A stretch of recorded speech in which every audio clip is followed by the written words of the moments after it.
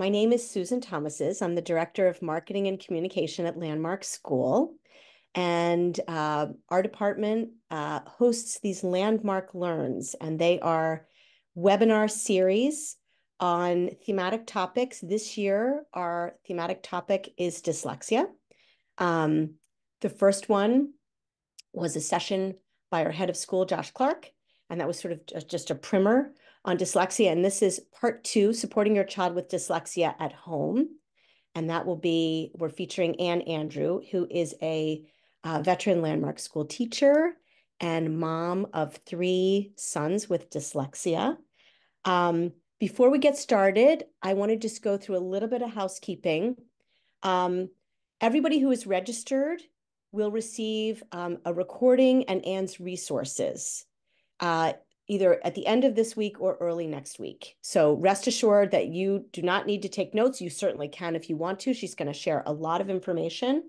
And I'd also like to invite you to attend future Landmark Learns webinars with us. We're going to be doing something called Navigating Dyslexia as Adults in the Workforce on February 8th. If you registered for this, which I expect that you did because you're here with us now, you will definitely receive an invitation to that. Then on March 7th, we're going to do one called Dyslexia at School, What Parents Need to Know. And then we're going to do something on April 24th, featuring a researcher. Hold on one second. Got to get the title of this. It's called, her name is Gabby Schlichtman, and it's going to be Building Your Child's Positive Self-Concept, Strategies for Students with Learning Differences. So we've got lots in store, but I don't want to waste any time because Ann has a ton to share. So I am going to introduce Ann Andrew right now, and I'm going to kind of disappear. We're going to leave about 10-15 minutes at the end of this presentation for Q&A. If you have any questions, because we're in webinar format, the chat is disabled. You need to put all your questions in the Q&A. I would ask that you try to generalize your questions. We're not going to be able to address questions that are very specific to your school or your child's circumstances. So if you can, just put those questions in the Q&A. I can see that there are already 2, which is great. I'm going to turn it over to Ann. Thank you, Susan. I'm so happy to be here. I'm so honored to be asked to do this. Susan mentioned I'm a teacher at Landmark Elementary Middle School, and I have 3 wonderful sons with varying degrees of dyslexia. They're all teenagers now. One is actually 21. So yeah, I have years and years of experience in this realm. I received my undergraduate degree in marketing from UMass Amherst and spent most of my career as an executive in the clothing industry, which was so fun. I stayed home with my sons when they were born, and my firstborn was diagnosed back in 2011. And at that point, I went on to become certified in Orton Gillingham, thinking I would help him. I started a private practice. And then in 2017, I followed my youngest son, who's now a Landmark senior, here to teach at Landmark School, where I teach LA, OE, I've taught math, and then, of course, the one-on-one tutorial. And I also obtained my master's in special education from BU here through Landmark. One of the things I'm most proud about in my years at Landmark is initiating a advocacy program for 7th and 8th graders. And we're going to talk about that a lot today. And in fact, we have one of my former students, Lola, in the audience today. And if you can stay till the very end, we're going to watch her presentation, which is absolutely amazing. So thank you, Lola, for being here somewhere out there. Other activities that I've been involved in, I was a stay-at-home mom, so I did have a little bit of time on my hands, especially once the kids were in school. And that's when I became really involved in Decoding Dyslexia Massachusetts, where I was in the past, I was a legislation team leader.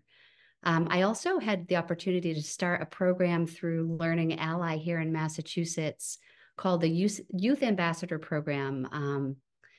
Youth Examples of Self-Advocacy is what it was called. And it was a mentor program that paired high school students to younger students with dyslexia, which was amazing. And that's kind of what inspired me to do this type of work at Landmark School. I'm also trained through the Federation of Children with Special Needs and Rights Law in educational advocacy. Um, I sit on the Attorney General's Disability Rights Advisory Committee. We meet quarterly. And in the past, I've run my local school special education parents advisory committee. So in the presentation tonight, I just want to say that I'm speaking from my personal experience in dealing with special education. The years were like starting in 2007 until today. So a lot has changed since 2007. Much has changed for the better. But I just want to let you know my experience is really like I'm self-taught, and through my professional development at Landmark and through BU, I'm not a neuropsychologist. I'm not a lawyer. I'm just going to speak to you about what I've experienced as a mom and a teacher, which, you know, I'm a therapist, I'm a coach, detective. I know you can all relate, you parents out there. I also want to say I have like a lot of respect for public school teachers. The largest class I've ever taught has 8 students in it. So respect to all the teachers out there that have 25, 26, 27 kids. And I will try not to offer my opinion, but I've been known to do that. Please know that it's my opinion and not necessarily the opinion of Landmark School. Okay, I think my 3 sons are up, right? These are my 3 little guys on their first day of preschool. We all have pictures like this at home. Excited, happy, engaged, outgoing, and they stayed like that for a couple of years until kindergarten started. And within 6 months of kindergarten, each, the phone calls were coming in from the teachers, like, I think we have a problem. So my firstborn, Johnny, who's on the left in the red sweater, looking back, he struggled with oral expression and had a really hard time with the foundational reading skills. He received some services on an IEP, but he was deemed remediated at the end of 3rd grade. Not knowing any better, I agreed. We removed his IEP, and then in 4th grade, his teacher pulled me aside and said, I really think there's still something going on. You need to have him evaluated outside of school, which was when he was diagnosed with dyslexia. Flash way forward, he attended a couple years at a private college in Rhode Island and really struggled. He's a 2020 graduate, so he's like smack dab in the middle of COVID. So he struggled for a couple years in college, got passing grades, but decided, I need a gap year. I need to see what's going on with my life. And he found a program. I live in Gloucester. He found a program here in Gloucester, Gloucester Marine Genomics. He loves science. And he got a chance to do a year program with them, including an internship where he ended up landing a job and has a fantastic job as a lab tech in a tech startup company. And he's very, very happy. And I'm happy for him. My middle son, and Benjamin in the middle, we were on top of things. There's a 4-year age difference there. And we knew as a toddler, he was having a really hard time with speech. He received some early intervention. But by the end of 1st grade, things had really come to a really hard stop. We pulled him out of school and I homeschooled him for the spring, which was, that was before any formal teaching experience. So we had some fun, but then we transferred schools, we school choiced, he did a little bit of Wilson. And then in 5th grade, the district agreed to contract with an Orton Gillingham tutor who's out there in the audience somewhere. Audrey is a miracle. Audrey saw Ben 4 days a week for an hour, starting at 7:30 in the morning, because we didn't want him to miss any of his school day. So talk about resilience. That little kid and Audrey got there at the crack of dawn to do some good, solid Orton Gillingham tutoring. But by the end of 5th grade, and with the support of an outside evaluation, the district agreed that, he needed outside placement, and he started at Landmark as a 6th grader. which was amazing right from the get-go. So he's now a senior, ready to graduate, has been accepted to all the colleges he applied to, and we'll decide, or he'll decide, I've learned, he'll decide what he wants to do. And then my middle son on the far right, Will, he was a stealthy little kid and appeared to be reading well, and his spelling was unbelievable. He was the kid that sat at the kitchen table and didn't need any help at all. Excellent writer, solid communication skills.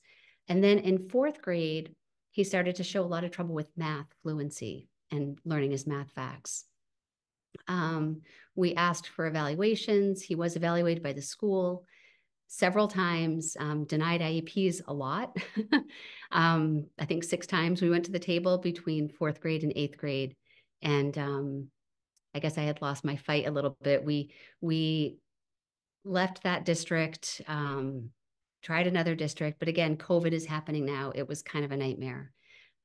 So in 2019, he was seen by our neuropsychologist. And at that point, he had also developed some significant anxiety. So this is where I come from. I hope to unpack some of the lessons I've learned over the past 21 years as a parent and as a teacher of exceptional kids who need exceptional care. So in today's presentation, we're going to talk about dyslexia. I assume most of you in the audience have such a big background on this already, but we are going to talk a little bit about the early signs and what Nadine Gabb, one of my favorite people, refers to as the dyslexia paradox. We're going to talk about the importance of early identification, myths and facts. Then we're going to dive into the diagnosis and the importance of having an individualized educational evaluation, the neuropsych eval. And we're going to talk about the bell curve, some tips on that. And then we're really going to talk a lot about common co-occurrences, because social challenges, anxiety, ADHD, and executive functioning problems are very frequent comorbidities with dyslexia. Then we're going to have, communication, the importance of communication, parent advocacy, and then really importantly, child advocacy or student advocacy. And that's when Lola will come in at the end and share her story. Okay.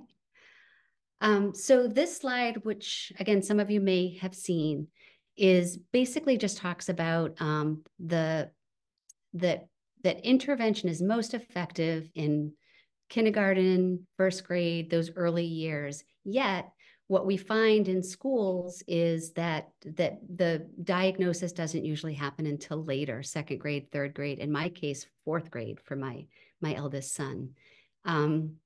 So, that's after the window for the most effective intervention has closed.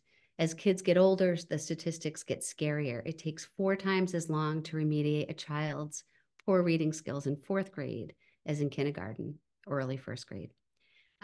What's important here is just this year, July 1st of this year, schools are required to screen kids for reading problems. So they have to test the kids twice a year from kindergarten to third grade. And if a child falls far behind, schools must give them extra help based on their needs. That's a quote from DESE. The other thing I want to note on this slide, as we're talking about Nadine Gabb, who's a professor at Harvard Medical School, she is conducting a study that looks at early pre-literacy screenings in pediatric practices. And the study is called Sprouted, and it aims to get ahead of reading problems in a preventative medicine manner, similar to how we screen for ADHD at our pediatrician appointments. Really important, something that's been on her list for many years, and I'm so excited that she's started this. And there's a link to this Sprouted in the resource section for those of you that have little young kids. So we'll talk about some early signs of dyslexia, the difficulty with phonemic awareness, such as identifying and manipulating sounds and words, hearing the words and manipulating those sounds, difficulty with decoding words, sounding out words, recognizing letter sound correspondences, difficulty with spelling is a huge red flag. reading comprehension, understanding the meaning of the text, making connections between ideas. In addition, any indication of a speech delay, mispronunciation of words, difficulty with rhyming, trouble with directionality. Pronunciation of words, rhyming, and directionality or sequencing could be an indication of dyslexia. There are some additional characteristics of school-age children that are often seen as ADHD-like, like inability to finish work in a timely manner, poor attention, poor organization, which is yet another reason why dyslexia so often goes diagnosed. And as we know in the pediatrician's office, we're always forever filling out those ADHD questionnaires. Okay, so early identification and remediation. So dyslexia, as we know, can be diagnosed in early childhood, and it must be remediated with integrity. This graph is from the University of Oregon, and it shows how kids learn to read from grades 1 through 3. The green line at the top shows typical readers, and the red line shows struggling readers. If the graph continued, we'd see that without remediation, that gap would continue to widen. But with the right intervention, our kids can catch up, as shown in this graph from the Florida Center for Reading Research. That dotted line in the middle shows that with intensive remediation, our kids do begin to close the gap. And we know that, at-risk beginning readers, when they receive intensive and appropriate intervention and instruction, up to 92% will be able to read in the average range. Next, we'll talk a bit about some common myths about dyslexia. Okay, first myth. We should wait and see what happens with our struggling children. The fact is, this wait to fail model is not only untrue, but immoral. With early, intensive, and evidence-based intervention, kids with dyslexia can learn to read like their non-dyslexic peers. And the more we wait, the harder it is, and the more expensive it is to remediate. Myth number 2, accommodations or modifications are sufficient for children with language-based learning problems, or we hear accommodations are cheating. The fact is, accommodations and modifications without a diagnosis are simply a Band-Aid. Our kids need to learn the underlying skills in order to become independent, and there should never be an accommodation without a related goal. So check your IEPs and make sure, if for those of us that have individualized education plans, make sure that every single accommodation has a goal that you can connect back to that. A third myth, people with dyslexia will never enjoy reading. I can say for sure that is absolutely not true. The students I teach do eventually absolutely love to read, and they're so excited to finish those chapter books once they break the code. And listening to books counts too. Ear reading is reading. We say that. I do want to stress, though, that while audiobooks are wonderful, especially human-read audiobooks, the human voice, it's important that the kids follow along so that they can build up that word recognition. So my students are annoyed when I ask them to follow along, but it's really important that they attach the spoken word with the written word. Okay, so we also know that dyslexia is this slide's yucky, but we know that dyslexia is associated with reduced self-esteem, vocabulary, and overall academic achievement. And we know that unremediated dyslexia is associated with higher rates of entry into the justice system, school dropout, and social emotional challenges. So next, we're going to talk about the diagnosis and the evaluation process, specifically the going outside to get an independent evaluation. Does your gut tell you something is off? You will be right. So this requesting evaluations, first of all, know that in Massachusetts, state law requires that schools identify children who have a disability, as well as diagnose and evaluate the needs of such children and propose a special education program to meet those needs. This law, that's a quote from Child Find. They must find students with learning challenges, and they must propose a special education program to meet the needs.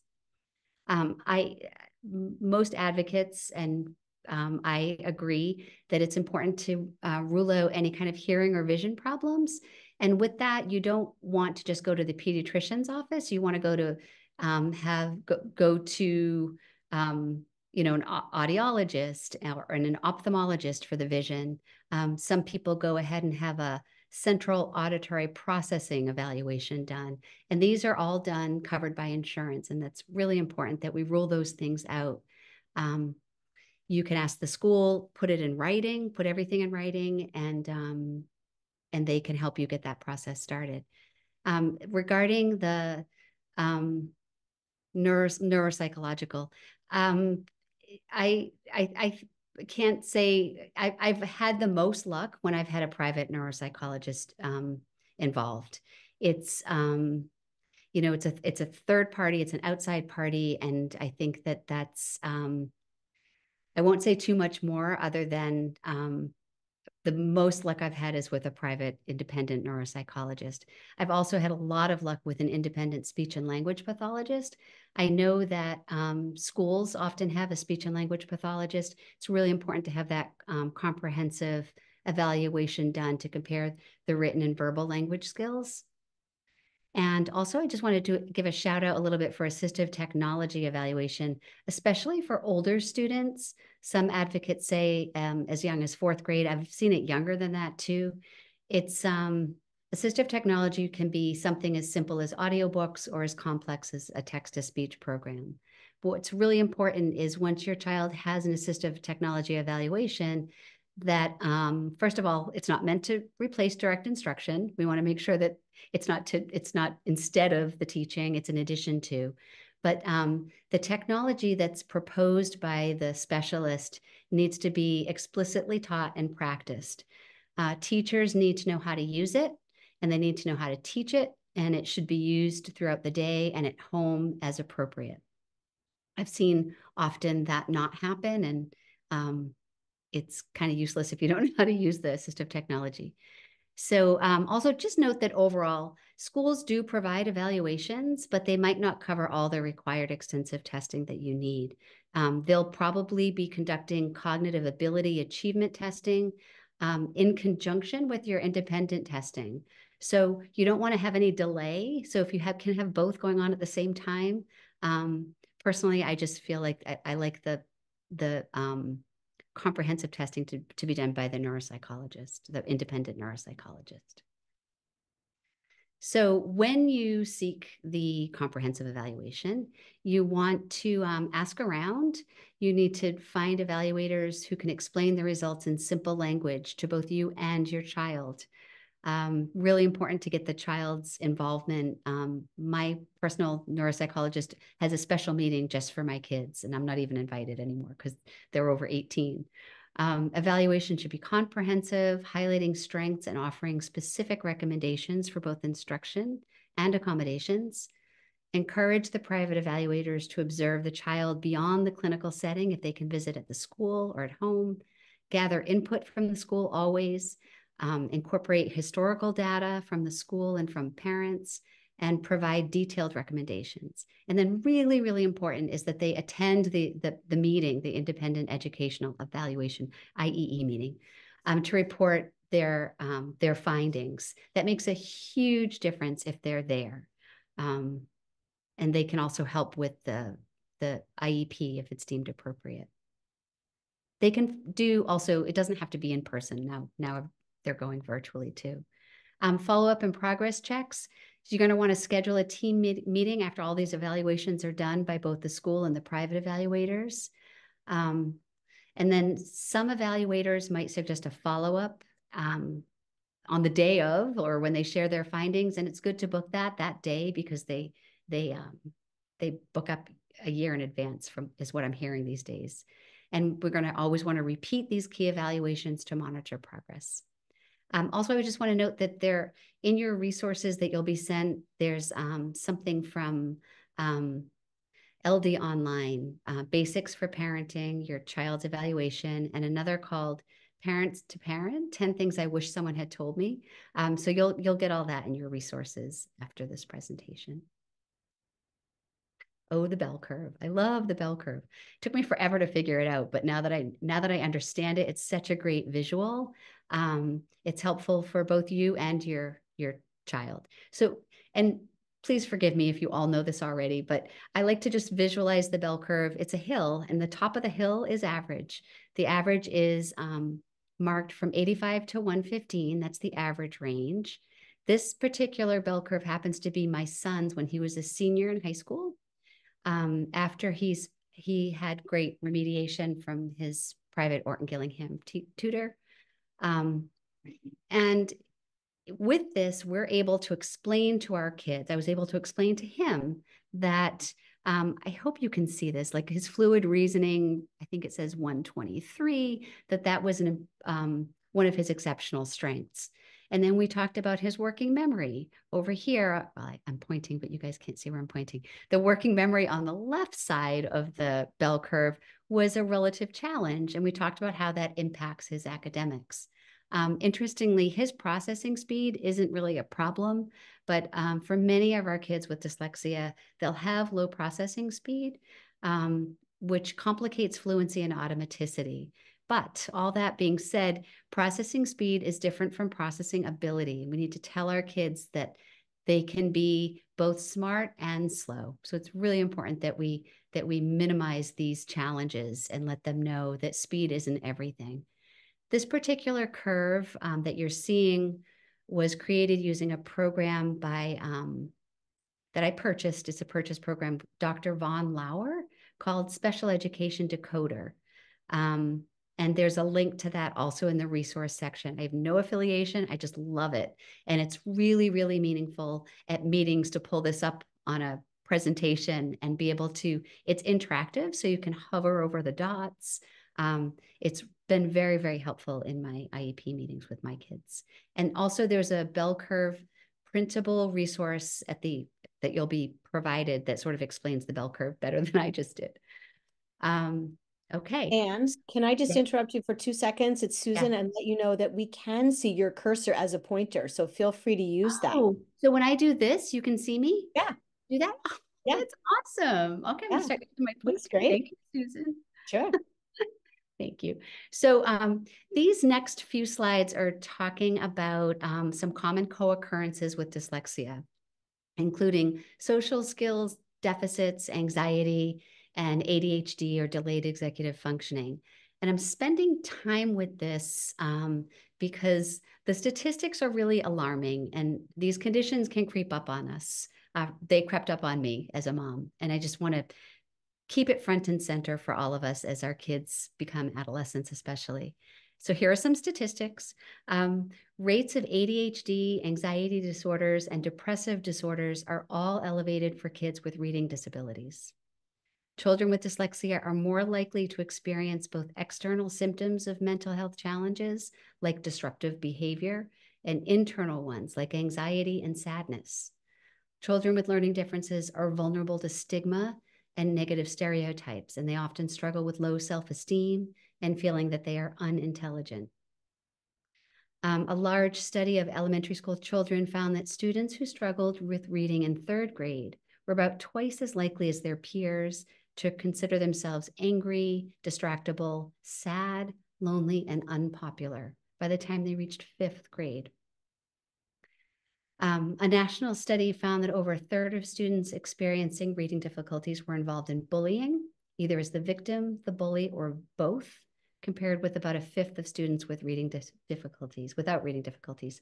I find that interesting because we always, for those of us that attend IEP meetings, we parents, they always ask you, is your child vulnerable for bullying? And we always say, oh, no, it's not. But be careful with that. Like, think about that before you check that box. Finally, teenagers with learning disorders, including dyslexia, have been found to experience general emotional distress at twice the rate of kids without learning disorders. So sorry for the bummer here. We're going to get into social skills next in detail. So often social skills are excused as, or difficulty with social skills are excused as developmental delays. They might present as physically or socially immature in comparison to their peers. Their reduced ability to keep up with verbal and nonverbal cues often lead to awkwardness in social situations. In fact, about a half, I just discovered this, about a half of all people with dyslexia have difficulty with oral expression. So it's understandable that insecurities in keeping up with social communication are common. It's not uncommon for people with dyslexia to have trouble finding the right words or have difficulty following rapid conversations, the back and forth, and they often miss the gist. Um, One of my sons would, when he was in middle school, would complain that his friends don't follow his stories, they kind of check out, or that he was often so late in getting to the joke or adding to the conversation that it's already moved on. And that's painful. Eventually, many of these kids simply stop trying and they go inward. Anxiety. Anxiety is the most frequent emotional symptom reported by adults with dyslexia, understandably, I think. Children with dyslexia may display signs of depression, oppositional, or disengaged behavior as a result of feeling misunderstood or pressured to perform tasks beyond their current abilities. This leads to anxiety and fear about not meeting others' expectations. Parents and teachers see bright, enthusiastic kids and are flabbergasted with the child's struggle with reading. Eventually, kids anticipate failure, and those who are chronically invalidated or misunderstood learn to shut down or act out. Again, this is, my son's kindergarten teacher called him a puzzle. He's such a puzzle. He seems so smart. So, and he didn't want to let her down. And, my kids tell me today that they just always wanted to make me proud. And they do. But it's important. Anxiety is a big one. Executive functioning and ADHD. Importantly, everyone with ADHD has trouble with executive functioning. And then there are many people that don't have the diagnosis of ADHD, but do have learning difficulties, and they also have trouble with executive functioning skills. So I like what this Dr. Thomas Brown describes as ADHD equals developmental impairment of the brain's executive functioning. So they're so similar. And these challenges, the executive functioning challenges, impact more than just attention, though. Kids will have trouble with organization, self-regulation. Importantly, many of us have been told that our kids have ADHD, but often the issue is more far-reaching. So we should ask questions if a doctor has diagnosed your child with ADHD without addressing the possibility of a learning problem or even an auditory processing disorder. So next, I'll dive into the social emotional impact of being a child with learning differences. And then we're going to get back to executive functioning in a minute. But this slide's really cool. I consulted with a dear friend, Dr. Steve Dykstra, on this because he is the expert here on trauma and reading challenges. So Steve says, going to school day after day, week after week, for years while being unable to read or read well is frequent and repetitive trauma for the student. So this really hit home because, we think of trauma as something awful, like that isn't happening at school, but it certainly can be happening at school for our kids that repeatedly fail and don't find help. Steve went on to say, if you survey kids in first grade and ask them to name the smartest kids in the classroom, for the most part, they will name the same few children. Those children will be the kids who read the best out loud. So we can wonder whether dyslexia naturally only co-occurs with social, emotional, and attentional disorders, which it certainly does, but does it also make them worse? Certainly, there are children whose ADHD might go unnoticed if they could read better, and anxiety that wouldn't burn so brightly if the child didn't have a persistent fear of their reading difficulties going on full display at any moment. Think of a thing you fear, a thing you dread. Swimming, heights, snakes, spiders, anything. Now imagine being required to be in the midst of that thing 8 hours a day, 180 days a year, for 13 or 14 years, beginning at age 4 or 5. And what if no one helps to make it better? What if they just insist you keep showing up? Wow. So also, I just want to mention that kind of related to this, there's another link on Erik Erikson's 8 stages of development, which I was unaware of when I was raising my toddlers. And it talks about how environment and personal interactions impact our kids' emotional well-being. So that I think you might find that interesting. It's just a YouTube video, I think. So we're going to move a little bit more deeply into executive functioning. This is a busy slide, but this is what executive functioning is. It's all these things. We have to start something. We have to prioritize, plan ahead. We've got to manage our time. We've got to remember all these details, organize, consolidate everything, and then shift and start over again. It's this vicious cycle of our frontal lobe working on overload. And I think I almost wore my t-shirt today that says CEO, but my kids wouldn't let me. But it's the brain itself, the frontal lobe where executive functioning lives, isn't fully developed until our 20s. And I've heard recently even like up to 26 for boys. So I'm not there yet. One of these days, it gets better though. Slowly and surely, we start to see things improve. Executive functioning just asks us basically to plan and organize our actions in order to achieve a goal. So everything is goal driven. And there's also in the resources section, there's another printable, an excellent printable from Harvard Center on the Developing Child. And once you get in there, you're going to be in the rabbit hole like I was. There's tons of information on the Harvard website about executive functioning. So next, I'm going to share a way I learned to think about executive functioning that I found really helpful. Again, it's a visual that I can keep in my head, referred to as Hill, Skill, and Will. Hill, Skill, and Will. So this work came from, Susan, I'm right on time. This work came from Lynn Meltzer, who's an expert in executive functioning, and she wrote a book called Executive Function in Education. And there's a chapter that was co-authored by Howard Gardner from Harvard.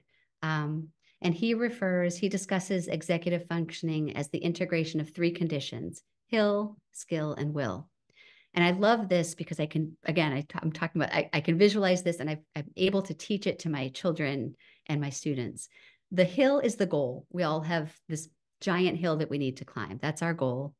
The skill, those of course are the abilities we need in order to climb the hill, to achieve the goal.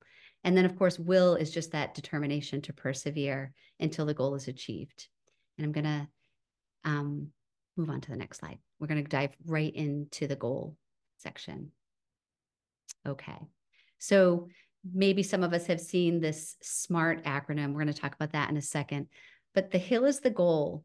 My son, Ben, who's the senior at Landmark, ready to graduate, he has counseled me over the years on what to do and what not to do as a teacher, how to be like a cool teacher.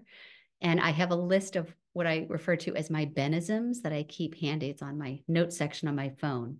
And one of my favorites is, don't assume that kids aren't motivated. They might not know how to do the thing, or they don't have a clear goal.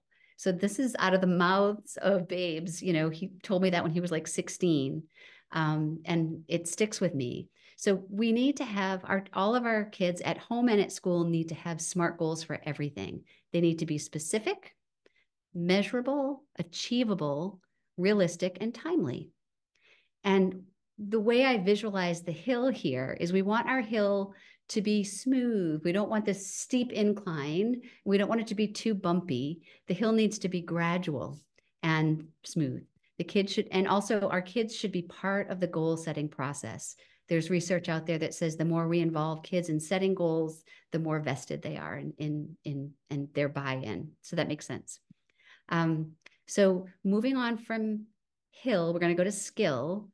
And where Ben talks about not knowing how to do the thing, this is what we're going to talk about next, when kids don't know how to do the thing. So skills are strategies and tools we use to achieve our goals. And I love this quote by John Dewey. He's an educator.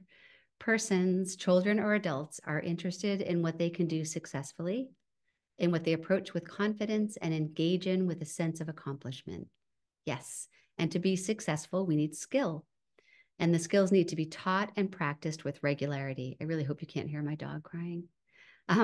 So in order to apply our skills, we need tools. Just like builders need hammers and saws to practice their skills, and chefs need pans and whisks, it's the brain having the skill to know what to do with the tools that result in success.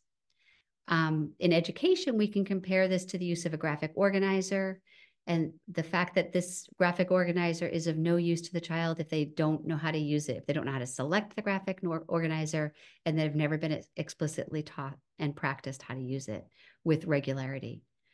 Similarly, spell check or spelling prediction is great, but if a child can't identify the correct spelling once presented with options, it won't be very helpful.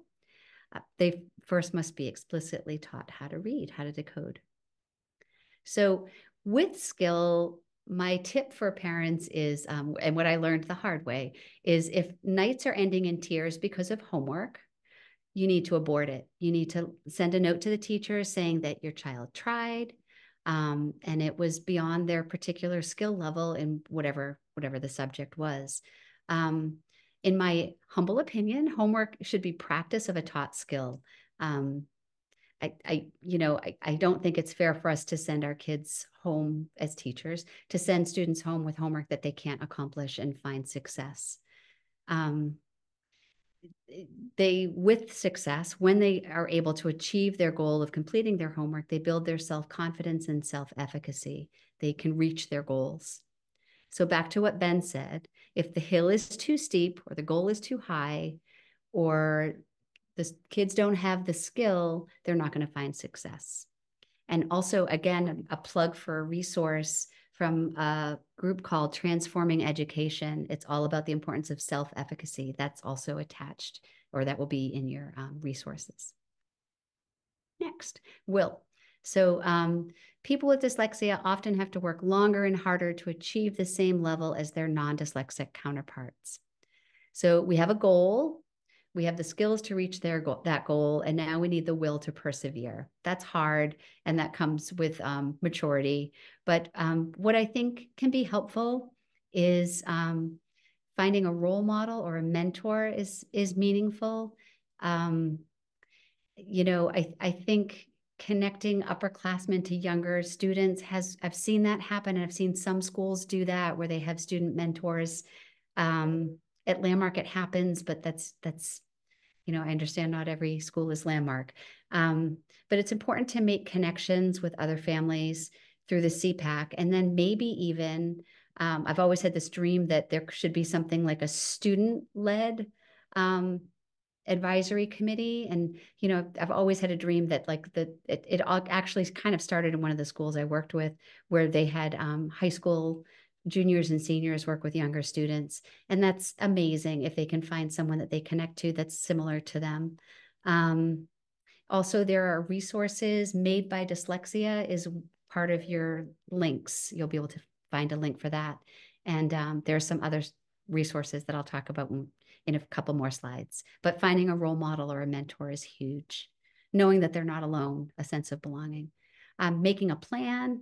Our kids do well when larger tasks, like these big goals, are broken into smaller steps or objectives. So you can help them make a plan. They can help them map things out as they, their work, their homework or assignments. And also don't let them do any multitasking. They're not good at it yet. Avoid multitasking. Celebrate small victories. Help them learn to let go of the judgment of failure.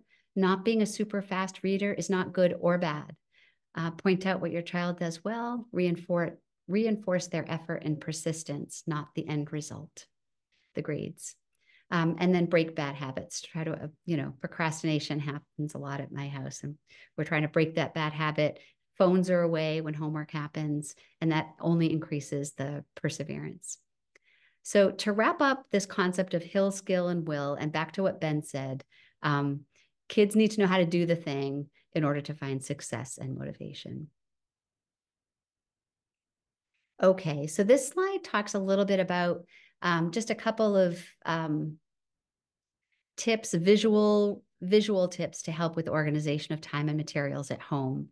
So I'll go over what I have here first, and then I'll just give my other spiel. So these three examples are probably for younger students. The first is an example of a visual checklist. So visuals are very helpful, especially for younger students to sort of see if they're not decoding the words very well. This can be posted to, I had one in my son's bathroom when he was really little. Then some of you might know the work of Sarah Ward, who is a guru in executive functioning. She has a concept she calls ready, do, done, where this is an example on our homework table here at home where my kid had everything he needs to do his homework. He's got his calculator, his pencils, his sticky notes. He's got a thesaurus, I think. And then that's just construction paper, yellow, red, and green. Yellow is what he's working on. Green, oh, sorry, yellow is to, hold on. I think yellow is the ready stack. Then it moves to the green, which is what I'm working on right now, the do stack. And then when it's done, it moves on to the red stack. So it's a little bit juvenile, but definitely fun for elementary age students, I think. And then this on the far right is a countdown timer, which it's excellent. Kids can have a visual reminder of how much longer, how many more minutes do I have to do my homework. That's available on Amazon. I think I bought mine on Amazon. Eventually, we're going to remove all of these scaffolds because our kids won't need them anymore once they learn how to plan, prioritize, and monitor themselves. Older kids, I don't have pictures of anything, but day planners are great. We use day planners religiously at Landmark. Sometimes it's helpful. We ask them to estimate how much time it's going to take them to finish something and then write down how long it actually took them. That helps develop their awareness of how long things take. Older, middle school and older should be exposed to other systems and adopt whatever they prefer. Google Calendar, Apple Notes. And this is where that AT evaluation might be helpful. I don't know, my kids always like to do the hard homework first. And we always had snacks and movement breaks and keep things simple. At Landmark, we have a 2-pocket folder that one side is to do and the other side is done. And that's all the kids have to manage when they hand in their work. So that's super helpful instead of all these separate binders. Okay, we're moving on. How am I doing for time? I'm a little late. Communication. So this is the importance of communication. We need to communicate with our kids. This quote from Angela Dewey, who's from Child Mind Institute. There's a resource attached here. When understanding their learning profile, understanding their challenges, and also understanding their strengths, kids are better able to tailor their experiences toward the things that they're good at and the things that they're interested in. So I just can't stress enough how important it is for kids to understand their learning profile. So I'm going to fly through this slide because we're going to talk about this a lot when we get to the self-advocacy slide. Communicate with teachers. These are 7 tips, again, from Child Mind Institute. Start early, keep the teachers in the loop, be proactive, plan ahead, focus on collaboration, support your child's autonomy, love that one, and keep things positive. Your job at home is to keep things happy, I hope. That's one of my big regrets, and we'll talk about that maybe in a bit. But in addition to these 7 tips, I think it's important to ask specific questions like, are my kids, what do they do at recess? Do they interact with their friends or appropriately, or are they often misunderstood? Ask the teacher to observe your child socially as well.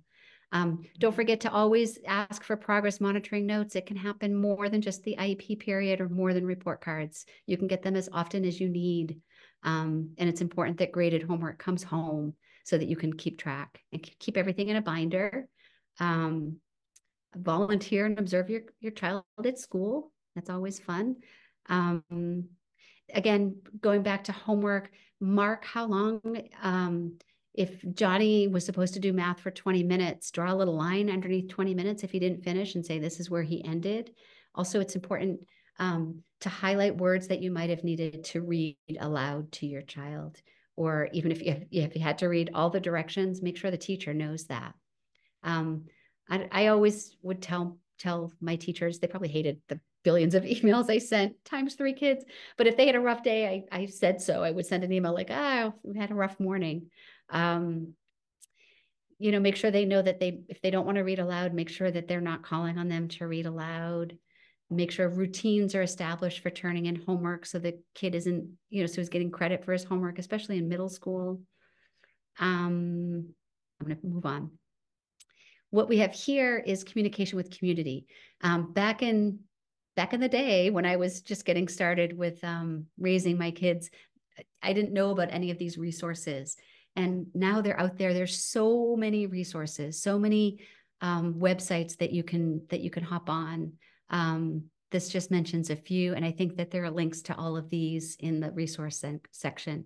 Also, community, like my gosh, Emily Hanford, like she's like Emily Hanford for president, as far as I'm concerned. Her Sold a Story, it's on a podcast now. If you haven't watched the videos, amazing. Other podcasts I love, Melissa and Lori Love Literacy, and there's another podcast from Amplify called The Science of Reading. Decoding Dyslexia, huge shout out to Decoding Dyslexia on Facebook or anywhere. You can find any Decoding Dyslexia branch, but specifically Massachusetts is amazing. And join your local CPAC if you haven't already. Okay, my final slide, I think, yes. How to build a self-advocate. This is my favorite topic. And you'll see why in a second when you get to meet Lola, because she's a perfect example of what can happen, how great it can be once kids are confident in who they are and how they learn and can speak up for themselves. So we have to explain why advocacy is important and specifically why self-advocacy is important. The kids need to learn their profile. They need to understand their neuropsych eval and all of their academic testing. They need to understand their bell curve. They need to know all about the myths around dyslexia and tell them the facts so they feel understood. Visit websites together. Understood.org is amazing. It's huge, and there are videos of students sharing their stories. TEDx has some great ones, and I've linked a couple of my favorites in the resource section. Discuss their goals, dreams, and options often, early and often, and have them assist you in drafting their own vision statement and their student strengths. More links in the resources. There's a group called I'm Determined, and there are some printables that you can use that talk about a strengths and interests one pager to share with their teachers. Maybe they can even develop a slideshow similar to what Lola's going to show you in a minute. If your child is on an IEP, make sure they understand what the heck that is all about. They should know when they're going to be pulled out. They should know about their accommodations, know if they're working or not, like have frequent communication with them about their accommodations, make sure they're being delivered in all of their classes. Prepare them to participate in their meeting, give them a key role, even if it's just at the beginning for a few minutes. I think students have to start to attend their IEP meetings when they turn 14, the transition age, but there's no reason that they can't start sooner. Build these little mini advocates. They're amazing. My boys went to their IEP meetings starting in 4th grade, I think. If they're uncomfortable, they can do a video or an audio or some sort of a PowerPoint. You can share those. And role playing is important, especially for younger kids, so that they can know how to advocate for themselves with teachers and even friends. And there's also a printable about 9 steps to student-directed IEPs in the resource section. Oh my gosh, Susan, we did it, and it's 7:55. That's late. Hi. Hello, nice job. Anne, thank you so, so much.